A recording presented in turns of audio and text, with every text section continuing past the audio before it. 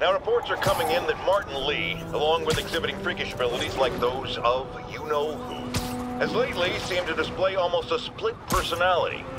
This is hogwash and a clear attempt to evade justice for his crimes. Only a fool would believe that he's Mr. Positive one moment, helping the poor with a smile, then suddenly he's Mr. Negative, blowing up. Wait a minute! Mr. Negative!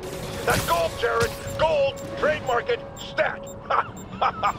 As I was saying, folks, Martin Lee's evil side, or as everyone is now calling him, Mr. Negative, has been revealed as the culprit for the City Hall bombing.